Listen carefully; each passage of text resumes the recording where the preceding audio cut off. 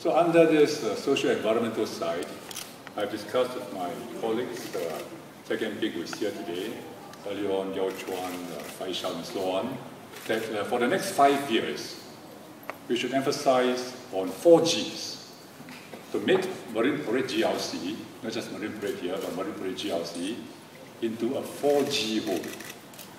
Now, why 4G? The first G stands for great. It means a great home. You go to a place, you like it, you know this is a great place to be. So, great home. A great home must have, in my view, the following soft features. Graciousness. People are gracious, they are polite, they are kind, they help one another, they give up their seat, to an older person in the bus, in the MRT, and so on. The gracious part. The next G is generosity. We are generous in spirit. We donate generously. We help those in need. And you can feel such community when you go, when you see one. People are very open-hearted. They invite their neighbors to the home for their own festival. They are invited to other neighbors' home for their festivals and so on. So a generous spirit. That's the second G. Third G is green.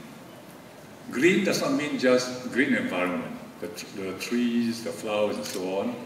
Green means trying to preserve your environment. For example, if you are buying air conditioners, you buy an efficient air conditioner. It might be a little more expensive, what we call 2 ticks, 3 ticks, 4 ticks air conditioners or refrigerators, which uses less electricity.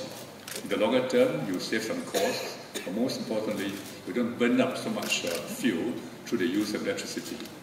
And you recycle your things. The plastic bag, for example, if it can be reused, you reuse that. Not necessarily for putting food inside, but reuse plastic bag, for storing our things, for keeping our things, and so on. Recycle them. So save the use of more plastic bags. So that's the meaning of green. So a great home would be a gracious home, a generous people, and people who are very conscious of this green movement. How to keep the environment clean and green, plus being efficient in the use of electricity and so on.